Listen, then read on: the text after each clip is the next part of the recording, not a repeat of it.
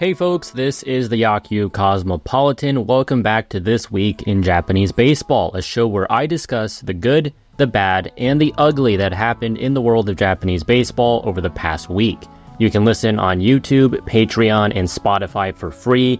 I'm recording this on Thursday, April 18th. I made a few appearances on other people's podcasts this week, by the way. I was on the World Baseball Network's Baseball Without Borders show with Life. And then the baseball podcast with Ethan and Tom, just talking about some NPB and Otani Ippei news. So check those out if you're interested. We are just about 3 weeks into the 2024 NPB season now. The standings are shaping up in a pretty interesting way thus far. Some surprises, some not so surprises. Ultimately, it's way too early to come to any conclusions, but one good thing about NPB compared to MLB is that there's no tanking, at least intentional tanking. So all the teams are fairly competitive early on. You're rarely going to see like a Marlins or White Sox type situation where the team is already 10 games out in the first month. So let's just quickly run through the standings here. In the Central League, the Chunichi Dragons are still hanging on to first place. They're 10-4-2. Then it's the Yomiuri Giants, a game and a half behind. The Hanshin Tigers are 3.5 behind. They're starting to climb back. The Hiroshima Carp and the DNA Bay Stars are tied 4 games back. And then the Yakult Swallows, after a pretty good first couple of series, they have really started to fall off. So they are in last place, 5 games back. In the Pacific League, the SoftBank Hawks are still in first at 10-5-1. Then it's the Lotte Marines with a really strong week. They are here just 1 game back now. Then it's the Nippon Ham Fighters at 500, 2.5 games back. The Oryx Buffaloes, much like their Kansai counterparts, they're fighting back after a slow start, so they're 3 back. The Rakuten Eagles are 4 back. And then the Seibu Lions, after a good start, have really struggled this past week.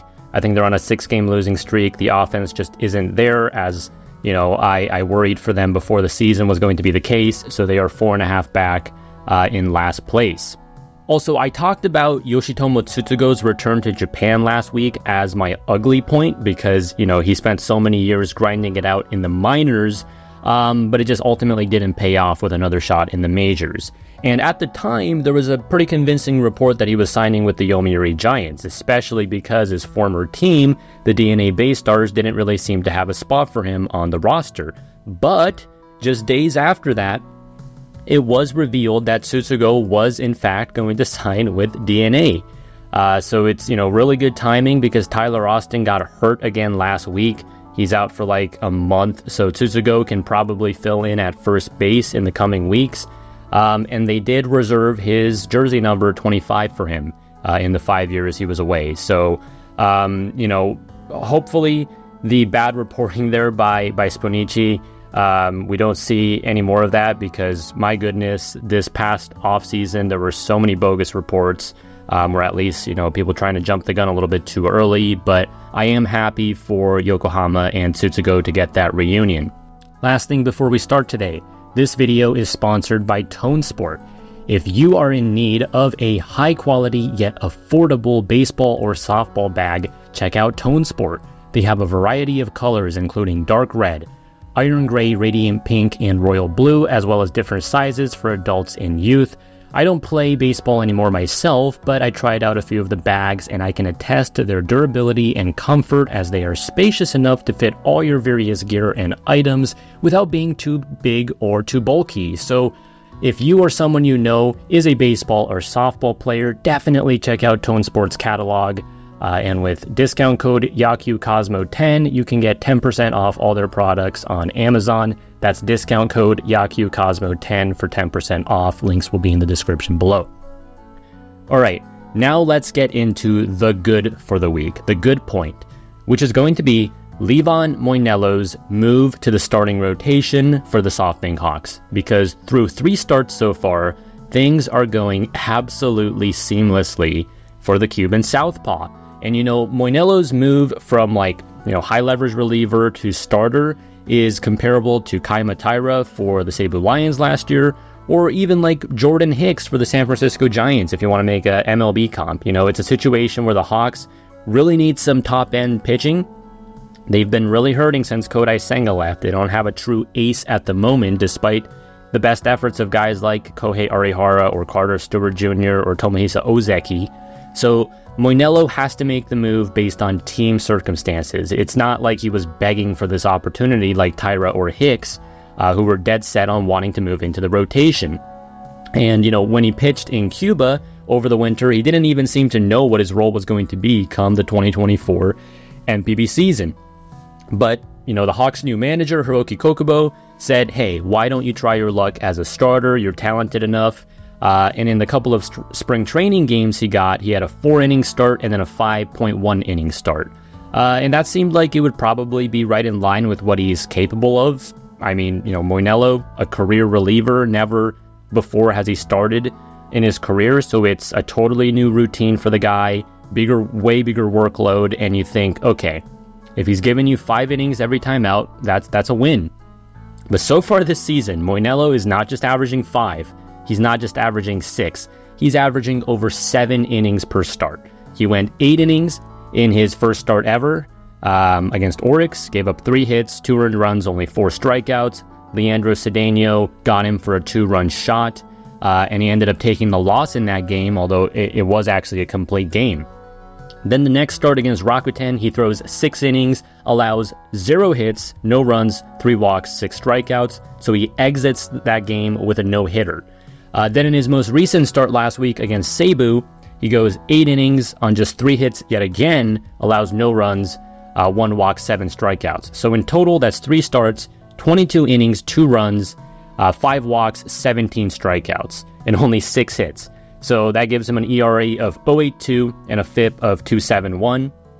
And all these games have been on the road, by the way, so we haven't seen him pitch at home yet in the regular season. But this is obviously a wonderful development for not just Moinelo himself, but mostly for SoftBank, who, always spend the big bucks and have championship aspirations, but it's tough when you don't have a true ace.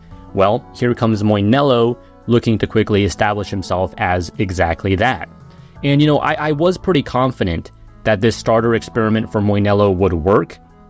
When I made my top 50 video before the season, I still didn't know what Moinelo's role would be, but I did rank him 1 spot above Rydel Martinez just because I knew there was a chance that he would end up in the rotation. And, I was on the record being much more bullish on this move than some other people because I get it. He had no prior experience as a starter. He missed the second half of 2023 with elbow surgery. It wasn't going to be easy. It was going to be an uphill battle, and it's not going to be easy going forward from here. But my faith in him was mainly based on the fact that he's a 4-pitch guy. 4 legit out pitches in the fastball, slider, changeup, and curve goes a long way. And as a reliever, he was very much a max effort type of guy. Rarely did he ever throw more than 1 inning in an outing. I believe his career high in NPB for innings in a game was 3, and that was, way back in 2017 or so. And looking at his pitch mix last year, he was primarily fastball slider against lefties, 60% fastball, 25% slider, 13% curveball, and then he barely used the changeup at all, only 3% against lefties. But against right-handers, he liked the changeup the most of his entire off-speed selection. So it was 44% fastball, 25% changeup, and then he actually even used the curveball at a higher rate than the slider. So he kind of swaps the slider and the changeup depending on the handedness of the hitter. So, you can tell he's very meticulous, knows exactly how he wants to attack certain hitters. The changeup is arguably the best pitch in NPB, I think, had a 34% swinging strike rate and a 100 batting average against last year. So it's right up there with, Roki Sasaki's fork or even, countrymate Rydel Martinez's fork for highest whiff rate in the league. And then that slow curve he has is just a beautiful pitch as well. It's super aesthetically pleasing, in my opinion. So I like his arsenal a lot.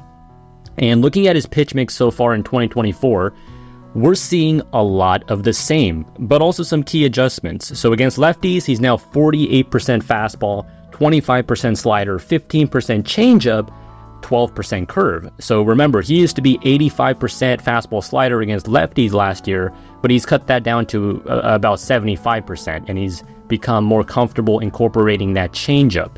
And then against righties, he's keeping that balanced mix. So it's fastball 41%, changeup 27%, and then the slider and curve both at 16%. So that part hasn't changed. He's never had extreme splits historically, and he's not having trouble against, anyone so far this year either. What he has works, and it's just a matter of going out there and staying healthy for him, because last year he only threw 27 2/3 innings, and he should already pass that up in his very next start.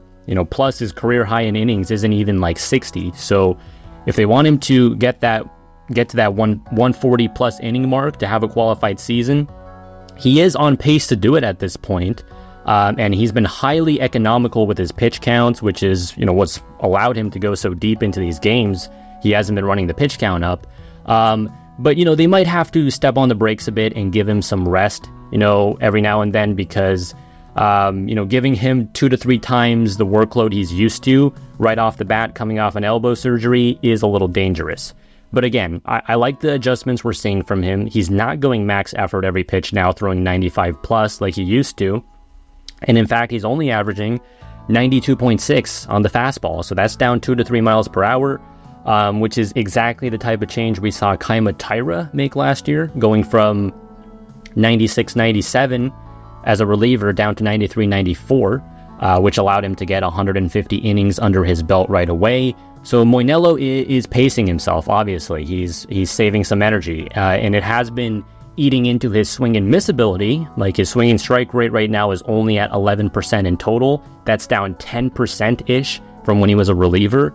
And then the called strike plus whiff rate is at 33%, which is very good, but not like 40% that he was flashing when he was a one-and-done guy, right? So the overall K rate at the moment is 22.4%, which is nowhere near his career rate of 34.5%. His ground ball rate, though, is the same, very solid at 50%. And then the walk rate, which really is important, is only 6.6%. And that's great by his standards, especially because he used to be really erratic in the past. Definitely a guy you would describe as effectively wild back in the day, walking over 10% of batters. But over these past 2 to 3 seasons, he's really kind of cleaned up the command. So I expect Moinelo to actually get more Ks as the year goes on. He can probably run that K rate up to, 25% at least, keep the walk rate around 7 to 8%. And then the workload, I doubt he keeps going so deep every time out like this. But again, if he gives you 20 more starts of at least 5 innings, that's perfectly adequate. You take that every day of the week. So yeah, good point for this episode has to be Livan Moinelo. He's doing awesome, and hopefully he stays healthy so we can keep seeing this all year long. And if so, we can safely say the Hawks have themselves a true ace. All right, moving on to the bad. The bad point for the week has to be that the Yomiuri Giants are benching Takumi Ohshiro too much. Because when I'm recording this, Ohshiro has been left off the Giants starting lineup for 4 straight games. He was used as a pinch hitter in the 12th inning on Sunday, and he hit a walk-off double, and then he came into the game last night as a pinch hitter in the 6th inning, and then he ended up catching the rest of the way. So it's not like he's getting 0 playing time, but I firmly believe Ohshiro is the best two-way catcher in Japan right now. Elite defender, put up 20 defensive runs saved last year according to SIS Baseball, rated very highly on Delta Graph's framing metrics as well. He is a top 5 catcher at bare minimum defensively.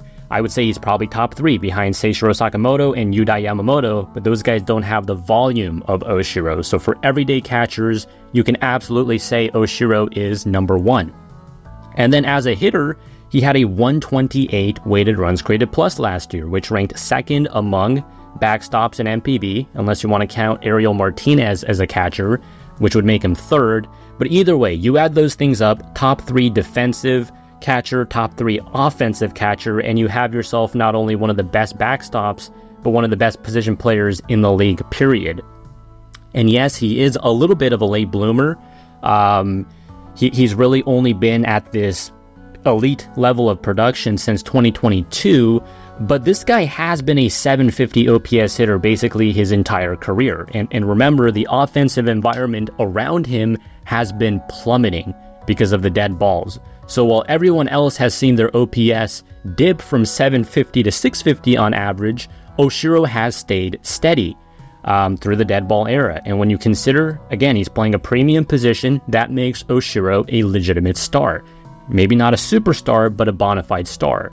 And he's always been disrespected in terms of people complaining about his defense, in spite of the fact that, he has a high caught stealing percentage, and the framing metrics all say he's excellent. He's always had this reputation of being an offense-first catcher, and I thought, hey, maybe he's starting to shed that a little bit after being selected for Samurai Japan, but that just doesn't seem to be the case. And also, in terms of how often he's asked to lay down a bunt, I always bring up the fact that he almost had a 2020 season last year between homers and bunts, which is just unreal. Imagine how many more doubles and homers he could have had if he was able to swing the bat all those 20 times. And with Shinosuke Abe, probably the second best catcher in NPB history, only behind Katsuya Nomura becoming the new Giants manager this past winter, I thought, he'll recognize Ohshiro's greatness and give him the role he deserves. But instead, he is going even further in the other direction. He doesn't even seem to view him as the clear-cut starter anymore. And look, I understand he has some platoon problems. So if you have a really good backstop that can hit lefties, maybe every once in a while you can flip them. But you simply cannot make that case when you're starting Seiji Kobayashi over him. You just can't. This guy has a career OPS of 540. His OPS since 2020 is in the low 300s. He is quite literally like a pitcher. And you already have another pitcher in the lineup because there's no DH in the Central League. And so you're telling me that this team has a better chance to win starting Kobayashi over Ohshiro. Really, you want the 35-year-old 150 hitter over the 130 WRC plus star. Come on, give me a break. And to be fair, it's not always Kobayashi starting over him because he has been putting Yukinori Kishida back there as well. And Kishida actually does hit fairly well against lefties, and he's younger, so you can definitely give him some starts over Ohshiro once a series or so. But benching him for this many games in a row is obviously a conscious decision by management. And they even said it. They said they want Ohshiro to learn from Kobayashi and Kishida in terms of game calling and managing a staff. And obviously you can't quantify those things in numbers. So if they truly feel like he's lacking those sort of, leadership qualities, I at least understand where they're coming from. But this is a team with championship aspirations, and I don't know what more Ohshiro can do at this point. He was a 5-WAR player last year. And I look at the comments section just the other day on a post on Twitter, and people were like, oh, this is the right move to bench Ohshiro because Abe understands this game against Hanshin is going to be low scoring because they're facing an elite pitcher in Shoki Murakami, so he just wants to play a tight defensive game. Really astute move by Shinosuke Abe. And this sort of thing just kind of breaks my heart. It really does, because the argument doesn't even make sense. Ohshiro is a plus defender, and in an era where there are fewer and fewer hitters capable of, even 15 to 20 homers and just producing at the plate in general, that arguably makes Ohshiro even more valuable in a game where you're going up against a top pitcher. So honestly, at this point, I might actually succumb to all those conspiracy theories saying Abe wants to sit Ohshiro because he just wants to preserve the narrative that no franchise catcher can ever live up to him, which is true. Ohshiro is not Abe, but if he constantly benches the guy that's been closest to him in performance since his retirement, that's kind of sus, I must say. And I am saying that tongue-in-cheek a little bit. I think he probably genuinely has problems with parts of his game that he wants to fix. So hopefully Ohshiro eventually appeases Abe and gets more playing time as a starter. It's kind of like the Dusty Baker situation last year with Maldonado. And man, I am going to lose my mind if they sit him any more than they already have. But, done with that rant, let's move on to the ugly point. And remember, the ugly point isn't inherently a bad thing. It's something that's kind of nuanced or complicated. So my ugly point for the week is the new Roki Sasaki. And what I'm referring to is this 2024 version of Roki Sasaki, who is only sitting 95 to 96 miles per hour on the four-seam fastball instead of 99 to 100, which is what we saw last year. And on the surface, that's like an immediate red flag, right? Like, what? He's down 3 to 4 miles per hour, and his max velo in a given start is barely what his average was before? That sounds pretty concerning, especially for a guy that's had trouble staying on the field throughout the years. Though it hasn't really been his arm yet. It was the oblique last year that kept him out for 2 months, and he really hasn't been quite the same since then, at least in terms of velo. But there is a caveat to this, which is that both him and the team, at least publicly, are posturing that it's intentional. You know, they want a full, healthy, qualified season out of him, and to do that, they want him to take it down a notch. Which, if that is definitively the case, that's fine. In fact, I would say that's good. If Roki is only throwing at 70 to 80% of his ability, it probably does mitigate some injury risk, at least to the extent that that's even possible to, mitigate arm injuries at this point. And he's still getting results with this approach, at least in terms of run prevention. And he's been running the pitch count up to career highs, 95 in the first start, then 111, which was a career high, and then 106. So that's all good, right? He's giving them volume. But the thing I find problematic with this is that in his most recent start in Tohoku, his fastball ranged from 92 to 99, and the average was only 95.3. And I haven't double checked this, so don't quote me on this, but I've watched almost every Roki start of his career, and I can pretty confidently say that is the worst average velo we've ever seen from him since his true rookie year, when he was still a teenager and he was super, super lanky back then, even more so than he is now. And he actually had 6 pitches under 93 miles per hour this game, which was more than his entire 2022 and 2023 seasons combined. And I don't think it was a radar gun mistake. So, one possible theory for this big fluctuation, where he did touch 99 in the game, and he showed in spring training once or twice that he still has 101 in the tank, but he also has pitches that are well below what we're used to from him. I think he might be struggling to adjust to this new, slowed down version of himself. This new contained version of himself. I don't think this part is intentional, because almost all pitchers nowadays want a much tighter velo distribution in their start. Like, if he was 94 to 96 the entire game, I would say that's good. He's comfortable.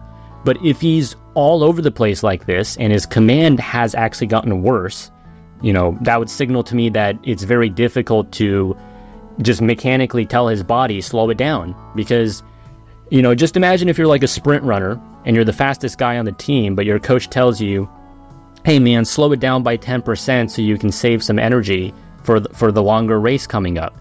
And you might not know how to do that if you've only known that one gear, that 100% gear your entire life. So maybe sometimes he does try to take 10% off the pitch, and he ends up taking 20% off. You know what I mean? So that's one theory.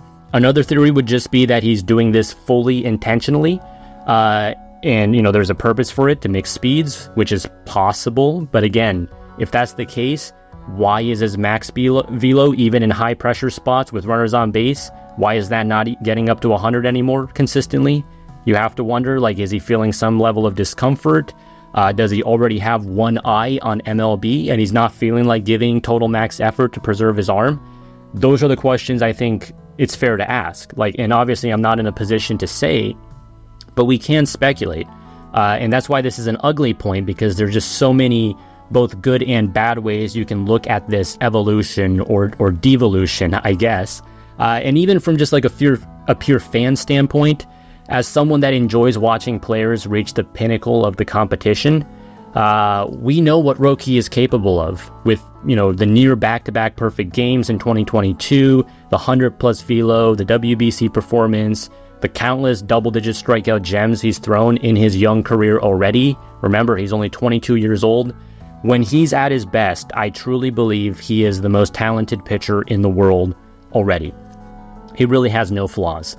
But if he's down to 95, 96, and the command isn't as sharp, he still has that disgusting world-class split finger that gets a ton of whiff, and he's actually getting more consistent with the slider this season. He's using it more, which is a good sign. But this version of Roki Sasaki is no longer in a tier of his own. I would still consider him to be the best pitcher in NPB for the time being. Like, you know, he hasn't lost that title.